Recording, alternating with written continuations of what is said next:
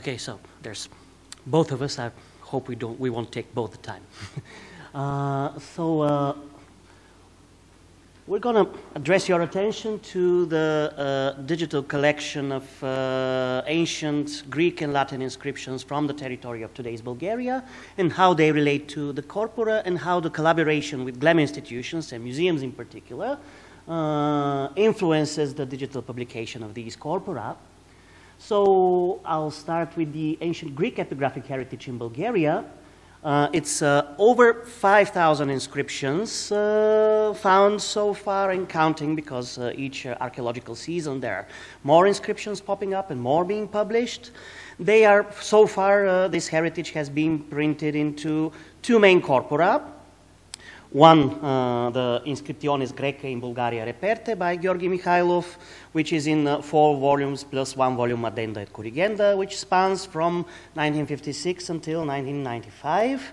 And the other one is Spätgriechisch und Spätlateinische Inschriften aus Bulgarien by Veselin Beshevliev, which was published in Germany in 1964, and the inscriptions published in those volumes, for the Mihailov's volumes, the meta-language is Latin, which, for better or for worse, falls into disuse both among the general public as well as among more specialized scholarly public. And the meta-language of the publication of Beshevliev is German. There are, of course, additions to these big corpora scattered in separate publications here and there, sometimes very hard to access, sometimes published in Bulgarian, which, needless to say, is a big nuisance for international scholarly public. And even those who are published and relatively easy to reach are in need, as you can see from the dates of the publications of the big corpora, are in bad need of update and revision. So also there were some works published, the most significant one by my colleague Nicolay Sharankov, who is going to step in shortly. Some publications which serve as a sort of addenda et corrigenda to these volumes, which make a slight update of what is published so far, but still this is not the whole work that needs to be done. So we've prepared a digital edition, a digital collection of this vast epigraphic heritage, which will be supplemented with more and more inscription in a very, hopefully very long span of time, because it's a huge work to do. But we have put the basis of this work by creating a digital corpus, which is based on a customized epidoc-compatible template for the monuments found in Bulgaria, which serves best our purposes. Most of you should be familiar what epidoc is. For those of you who are more distant from this part of DH, this is the subset of the TI XML, which is customized for the purpose of publishing historical documents, mainly inscriptions and papyri. We have our own authority list, which link to the encoded documents of the separate inscriptions, and we have our own platform for the visualization and indexing of the XML files and the lists. This is the platform which I'm going to present on the next slide. We have baptized it Ajax, because it's the son of Telamon. And the Ajax platform, which you will also see on the website, as will be presented by my colleague, contains features allowing basic visualization and indexing.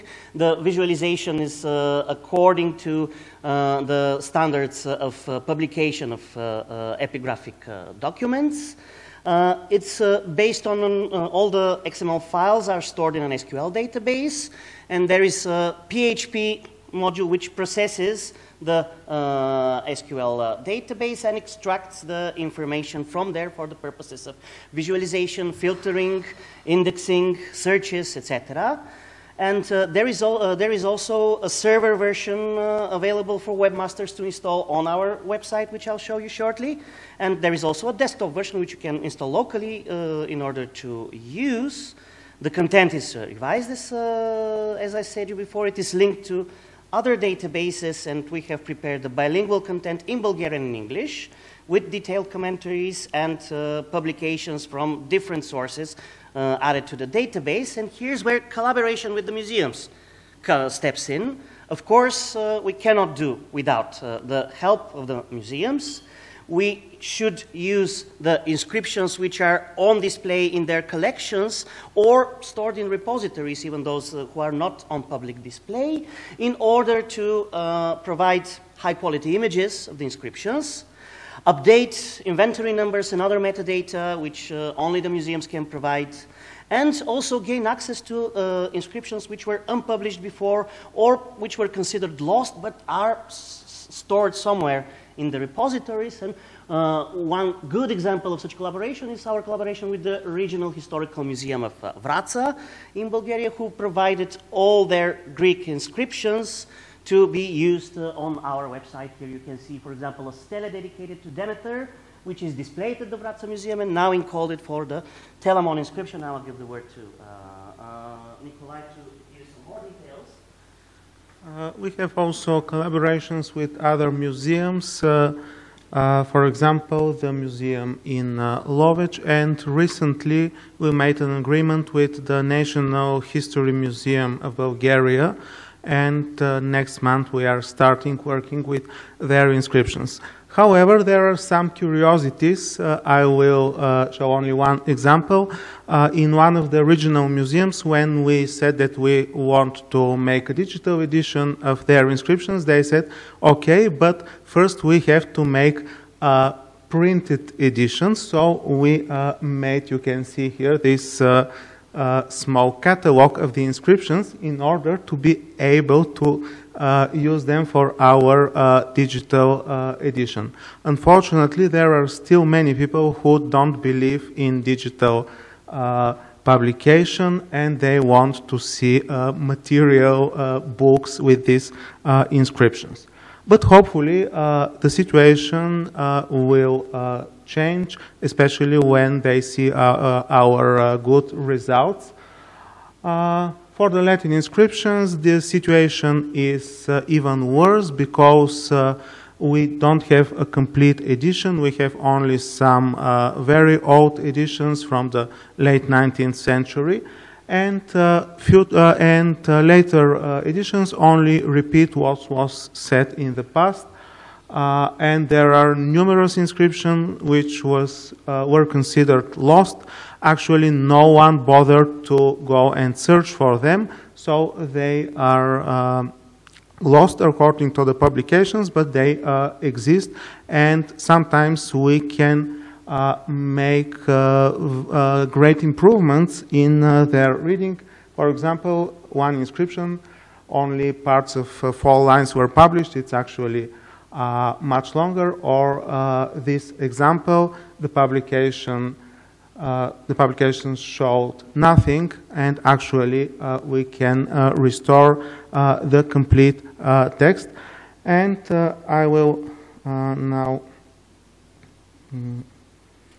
show you only a glimpse of our site. This is the one for the Greek inscriptions. It's named telamon, a specific word which is used for inscription in our Greek inscriptions. Otherwise, it means the base on which were put the inscriptions. And here you can see and download the 2 versions of the Ajax platform. One is the server version, and the other is the portable version, which everyone can use.